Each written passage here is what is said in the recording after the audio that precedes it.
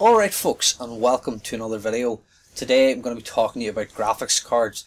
Now graphics cards for us gamers are our bread and butter. We build our systems and our PCs around them. They are essentially the heart of our machines.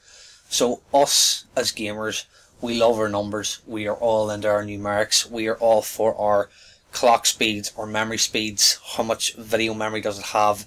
How much of an overclock can we get on this? What temperatures do we get? And let's not forget about our beloved frame rate. So, I'm kind of a hands-on guy. When I'm doing videos about tech or different things like different products, I like to have the product in hand. I don't really like doing videos talking about things. But this essentially was a great opportunity, as it is the first card in this series to deal with dual chips or dual cores, so to say. So PowerColor, they are a company that produce AMD graphics cards. They are the second biggest AMD graphics card manufacturer next to Sapphire.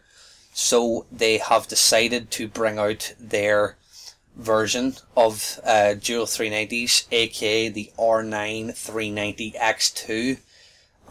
Basically it's a part of their Devil13 range. People can look back and see that Devil13 is a series that wasn't really that popular.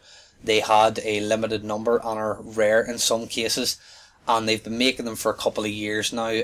The last one to come out was the dual chip version of the R9 290X, and I'm going to talk about that a little bit later in the video. But basically this graphics card is set to be the most powerful graphics card on the AMD line.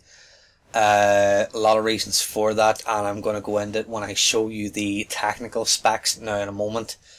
But yeah, let's get cracked into it, and I hope you enjoy this video. So looking over at the techpowerup.com article, we can see some of the technical specs. We can see that obviously it's a dual Granada core. We can see that there's 16 gigabytes of GDDR5 memory, which I said previously it's going to be 8 gigs per chip. Looking at the clock speeds, we can see that it's going to be about 1000 megahertz. So in comparison with the HIS R9 300, that really isn't that much. At the most there's 70 megahertz difference, at the lowest 20, which is practically nothing. Looking at the memory clock speed, we can see it's going to come in around 1350 megahertz. This is connected via the new speed of 1024-bit, which is the two 512-bit memory buses, or memory interfaces as AMD like to call it. As far as aesthetics go on the actual cooling solution to the card, we can see obviously that this is going to be very similar to the R9 290X X2 card that came out before for the Devil13 range. The cards look practically the same. We can see it's going to be a pretty fat card, triple slot design by the looks of it, and that all holds true with the previous version, the R9 290X X2 version. Looking at the cooling solution specifically, we can see that there's 3 double blade fans on top of the big aluminium heatsink, which actually spans practically the entire PCB of the card. We're also told that the heat pipes, there's going to be 10 of them, which is exactly the same as the previous iteration of the card. It looks to be, as far as these things go, that the card is going to be like a rebrand. Then again, looking at the 390 specifically, a lot of people said that it was a rebranded card itself. Looking at the article, we can see that the card is going to have LED backlighting that glows a bright red, pulsating on the Devil13 logo. This is going to look pretty epic in some systems. As far as overclocking profiles go, we can see there's going to be a dual BIOS button, similar to the other Devil13 cards. This will be good for setting some of the overclocking profiles for when you're playing some taxing games. One thing I really want to touch on about the card that surprised me the most isn't the dimensions of the card, due to the fact that obviously it takes 3 slots and that it is a really long and big card and that it has a massive heatsink. The main thing that I want to touch on is the fact that the fucking thing has 4 8-pin power connectors.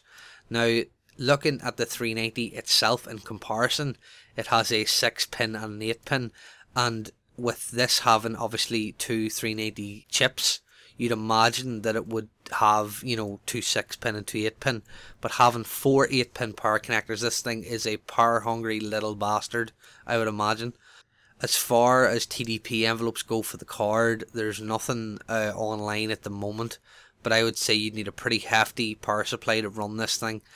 You gotta understand as well that having 2 8-pins rather than a 6-pin and an 8-pin, I'd imagine there's going to be a big difference in wattage there overall in the card. Just touching over some of the AMD features that the card has, it supports AMD Liquid VR, GCN architecture, Mantle, Exploit DirectX 12, AMD Crossfire, Virtual Super Resolution, HD 3D technology, framerate target control, and AMD FreeSync. So just to round off, I wanted to talk about some of the Nvidia cards and try and make a comparison to this card. Looking at the 980 Ti, a fan favourite for Nvidia, we can see that the memory bus on it is 384-bit. This is a good bit different to the 512-bit memory interface that obviously this card's going to have, and don't forget it's going to have 2 of them.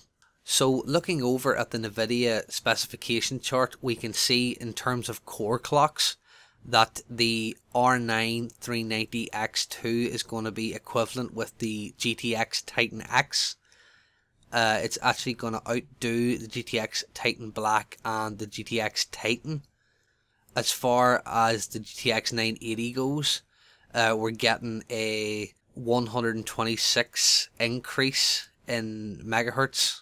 Looking at the memory bus in general, the GTX Titan X, Titan Black and Titan are all 384-bit memory buses, same as the 980 Ti.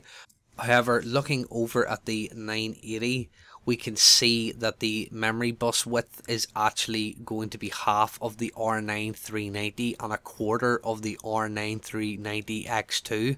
So just to round up on the card in general and where I think it stands in the market, looking at the visual aesthetics of the card and the fact that it actually is rare and there is only a certain amount made, I could imagine this is going to be a pretty penny indeed, that it's probably going to be an expensive GPU to buy, not just in the UK but probably also in the US as well. I would say for people that are looking very high-end performance but want it in a single package, this card probably will be ideal. But then again, we have to see benchmarks and we actually have to see prices to, you know, be able to determine this. But that is my view on this. So folks, that's going to wrap up my video on the announcement for the R9 390X2. If you enjoyed the video, please throw a thumbs up down below on it. If you really enjoyed my content, please subscribe to my channel, it helps me out an awful lot. You can follow me anytime on Twitter and Facebook at ForTheBanterNI. If you want to see more tech videos like this, where I'm talking about things, announcements and different things, please fire a comment down in the comment section below so I can get a rough idea of what, you know, my audience, my subscribers, the people that watch these videos actually want. But until next time, my friends, goodbye.